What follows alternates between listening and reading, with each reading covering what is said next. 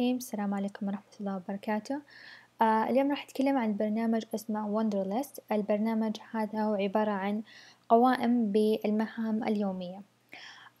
البرنامج نقدر نحمله على السمارت فونز أو عند اللابتوب، سواء كان نظام ماك أو ويندوز، أو نقدر برضو نسجل أونلاين، نسوي لنا حساب فيه ونتحكم فيه عن طريق الموقع الرسمي. أول ما نفتح البرنامج راح تكون هذه الواجهة. نقدر أول شي نغير الباك جراوند والصورة الرمزية عن طريق السيتنج أو نخليها مثل ما هي. هذا اللي هي القوائم اللي راح تطلع لنا أول ما نحمل البرنامج. نقدر طبعا نتحكم فيها أما بحذفها أو إعادة تسميتها، أو نضيف قائمة جديدة من add a list. طيب، أي قائمة أنا أبغى أضيف لها مهمة راح أضغط عليها وأضغط على add an item in new list.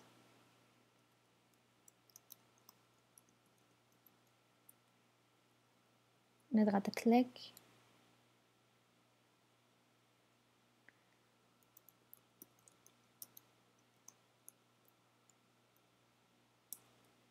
نضغط كليك على انتر راح تطلع لنا المهام. طيب أنا لما يكون عندي كل قائمة فيها أكثر من مهمة بس في واحدة أهم من الثانية، راح أضغط على النجمة هنا، راح تروح لي على طول على قائمة جديدة.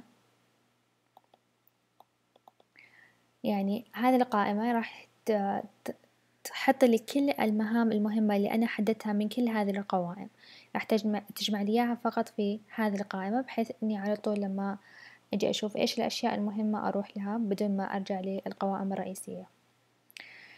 طيب، لما أجي أضيف تفاصيل لهذه المهمة راح أضغط دبل كليك، راح يطلع لي اليوم والشهر والسنة اللي أحددها. راح أقدر أحط تكرار يومي أو أسبوعي شهري أو سنوي، أو أقدر ما أحط تكرار فقط لمرة واحدة. أتحكم بالوقت عن طريق هذا الخيار.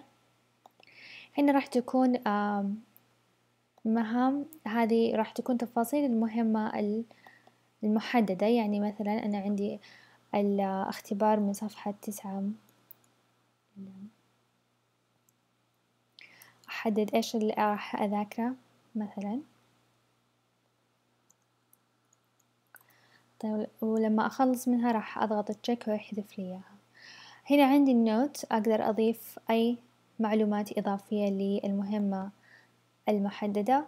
هذا الفايل راح يسمح لي إني راح أضيف أو أرفق فيديو أو صورة للمهمة. طيب، الحلو في هذا البرنامج إنه أنا كطالبة جامعية أقدر أضيف زميلات لي يشاركوني بمهمة واحدة فقط. يعني أحدد أي مهمة أنا أبغاها وأضيف. أضغط على هذا الخيار، راح أضغط اسم اللي مسجل فيه بالبرنامج، أو عن طريق الإيميل، أو برضه عن طريق الفيسبوك. راح يشاركوني بالمهمة هذه. يقدرون ينزلون مهام برضو على نفس القائمة. نقدر نسوي conversations، راح تطلع لنا في القائمة هنا. تطلع أي تحديث جديد راح يطلع لجميع الأعضاء في هذه القائمة. لما أنا حددت المهمة باليوم والتاريخ راح يطلع لي برضو قائمة بالمهام اليومية عن طريق هنا today، أو الأسبوعية عن طريق الويك.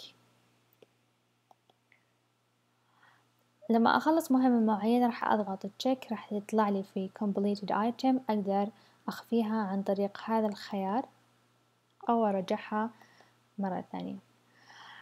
الترتيب، إذا أنا حابة أرتب بشكل أبجدي راح أضغط من هنا، أو عن طريق الوقت على حسب الوقت المهمة، فالأولى هي اللي راح يطلع لي إياها فوق. إذا حابة أنا أطبع قائمة معينة راح أضغط على خيار الطابعة، وهذا الخيار راح يطلع فقط في نسخة اللابتوب، بس السمارت فونز ما راح يطلع لي. هذا كان كل شيء عن البرنامج. البرنامج جدا سهل وأتمنى تستفيدون منه. شكرا.